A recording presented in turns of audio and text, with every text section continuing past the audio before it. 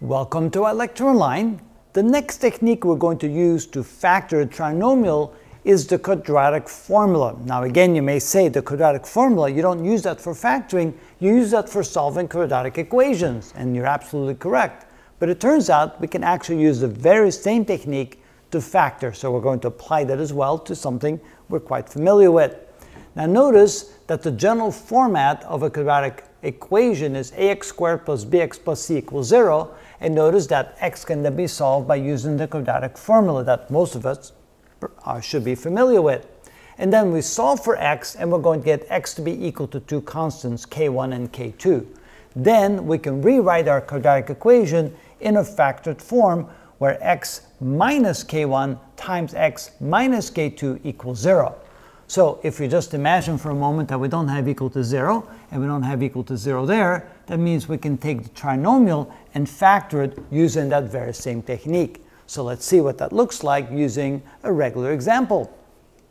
So again, we're going to solve, in a way, solve that quadratic formula. We're going to imagine this is equal to 0. That means that x, therefore, is going to be equal to minus b, minus a minus 2 is a positive 2, plus or minus the square root of b squared, so that's minus 2 squared, minus 4 times a times c, which is a minus 15, all divided by 2a. So what I'm doing here is I'm finding the two constants k1 and k2, and I can then write the factored form. That's essentially what we're doing with the quadratic formula.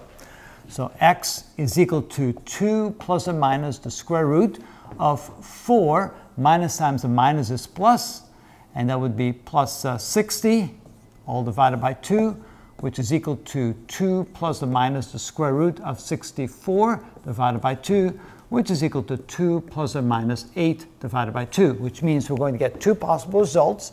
X is equal to, the first result, 2 plus 8 is 10 divided by 2 is 5, or x 2 minus 8 is minus 6 divided by 2 is minus 3.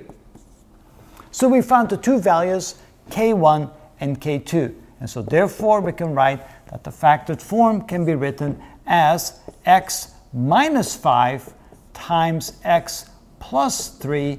We don't have to write equal to 0 because it wasn't an equation. Simply put in the opposite values, the negative value of 5 and a positive value of negative 3, and that will then give you the factored form of our original problem.